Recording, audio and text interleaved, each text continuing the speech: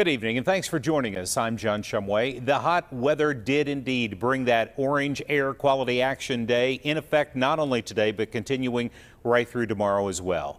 And it means young children, the elderly, and those with respiratory illnesses like asthma, emphysema, and bronchitis could face problems. It can trigger their symptoms, and so they may notice that they're wheezing a little bit more. They may notice that it's a little bit hard for them to take deep, full breaths.